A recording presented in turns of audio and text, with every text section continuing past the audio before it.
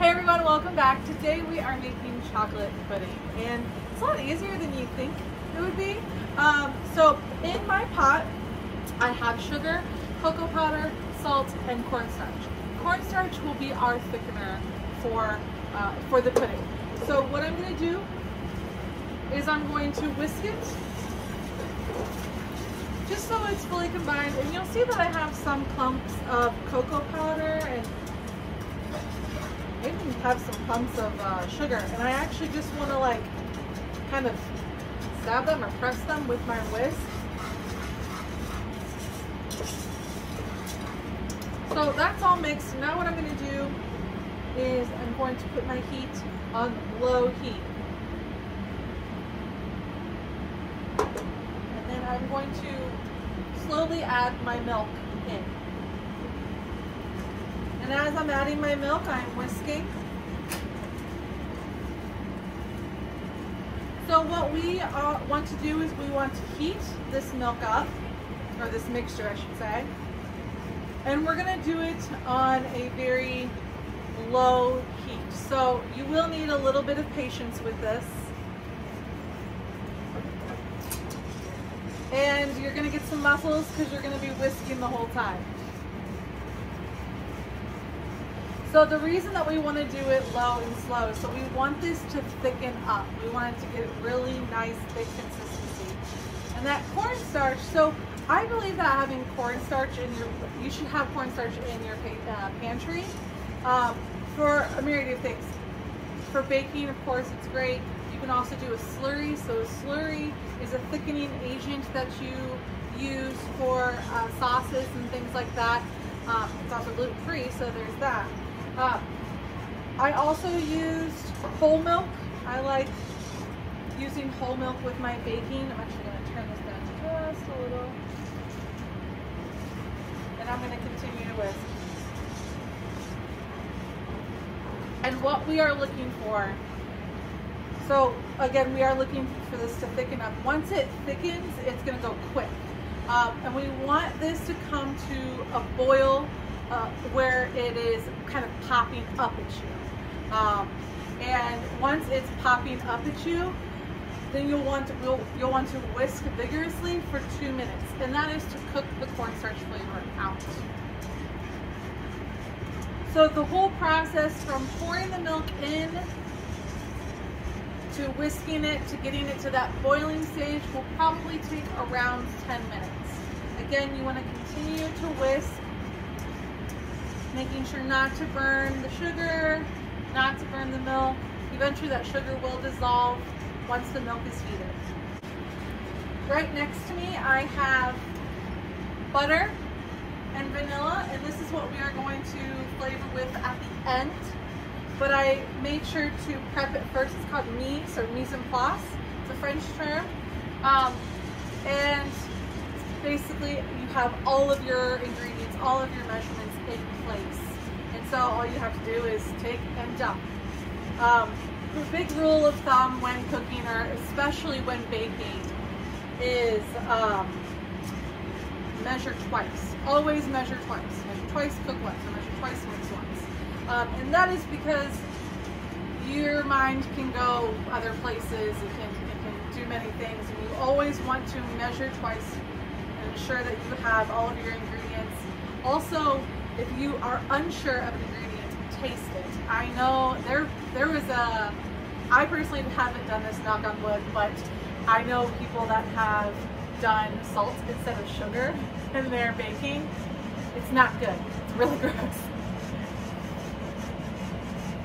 And then you'll also, before you get all of this ready, before you start your process, you'll also want to get your bowls or your ramekins. I have ramekins that I've set out, but if you don't have ramekins, that's cool. You can do like coffee mugs or small little bowls. And I would set that on a tray because we will refrigerate this so that your product can cool and set. Alright, so whisk this for, it does seem like a long time, but I promise it's worth it, it's good. Have a conversation with a friend, all that good stuff. I just talked about my house, so there's that. But now it is boiling, and so it is popping up at me. It's boiling a lot, so I am going to whisk. I'm gonna whisk for about, it started boiling before, so I've already been whisking, so I'm gonna go for maybe a minute to 30 seconds more. Again, whisking vigorously. And the type of consistency that we're looking for, it's called nappe. And it is when you take a spatula, which we'll take one, and I'll show you, but take a spatula, and you're gonna dip it in, and then you run your finger through it, and if it stays, that's good, that's what we want, that's the consistency that we want, and that is called nappe.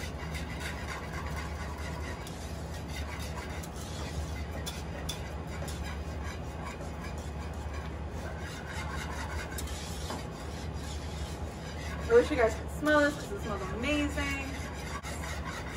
And again, we are having this boil and whisking it because we are cooking that cornstarch flavor out. All right, so I'm going to shut off my heat, replace my whisk with a spatula. Again, I'm going to dip it so I see that it's sticking to my spatula, running my finger through. Perfect consistency.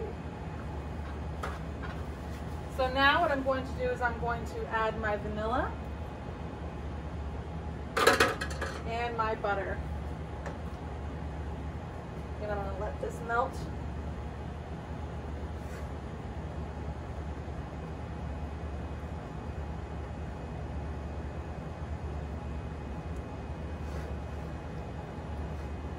Making sure I'm scraping everywhere.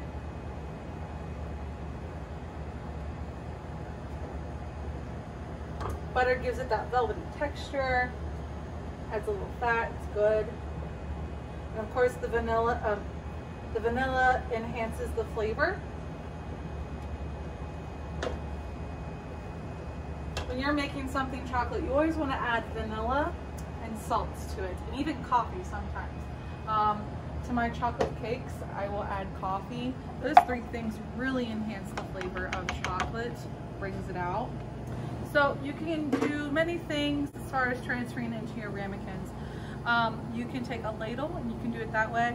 I don't have a steady hand. I'll be the first one to admit that I don't have a steady hand. So I'm going to go the measuring cup route.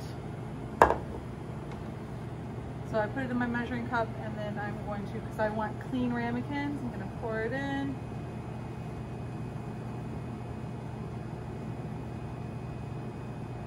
You can spoon this in if you don't have a ladle. If you don't have a liquid measuring cup, that's totally okay. I would suggest actually investing into a liquid measuring cup. So when you're measuring items, there are dry measuring cups and there are liquid measuring cups.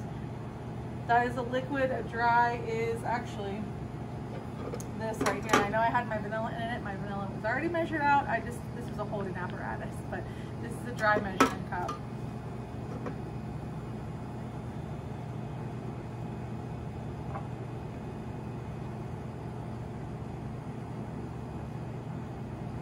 So this recipe, and I'll attach it to the video, this recipe makes about 8. You can cut this in half. Ooh, spill. You can cut this in half, and you can go 4. If you want, you can take it up and do more than 8. Again, totally up to you. If you want, when it is at this stage, as far as like pouring it into your ramekins, you can take some coarse salt, some flaky salt, put some salt on top, so it's like a salty chocolate. That would be really good. Or just after it's cooled, put some whipped cream on it and enjoy.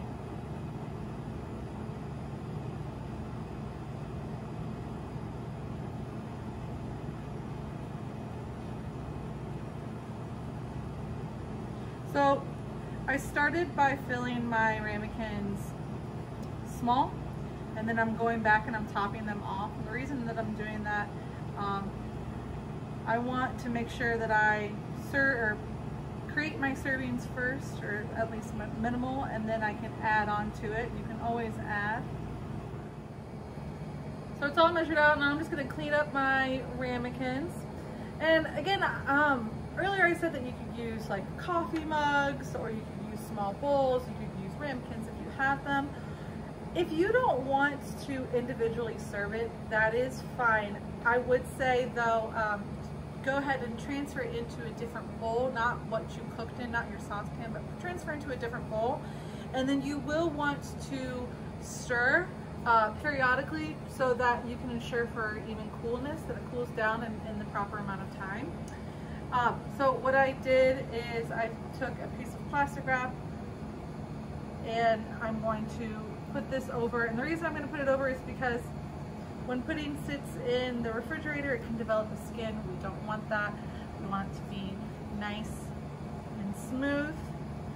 So I put a little bit of saran wrap over, and this is going to go in the refrigerator for, start at 2 hours, and then of course this can stay in your refrigerator if it's properly wrapped for about, I always say like 5 days. I mean, like, look, you're going to eat all of this fairly quickly. This is not going to stay in your refrigerator. So, but yeah, that's some easy chocolate pudding. I hope you guys make this. Tell me if you do make it. Tell me if you jazz it up anyway. If you want a little bit more texture, add some, ooh, you know what would be really good in this that I like just thought about?